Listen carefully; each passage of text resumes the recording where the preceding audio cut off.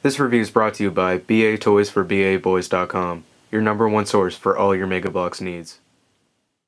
Hey guys, it's Ryan back here again, and today I'm reviewing Halo Mega Bloks set number 96996, UNSC Armory Pack 2.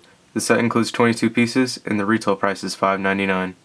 Here's a nice look at the back of the packaging. Included with the set is a small piece of terrain and one minifigure.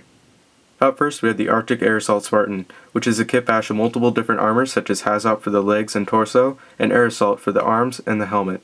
The figure is painted in white for the armor, with black and gray for detailing, and gold for the visor. And there is a peg hole on the back of the torso. Weapons and accessories include a Halo Reach assault rifle, an SMG, and a battle rifle, all of which have painted details.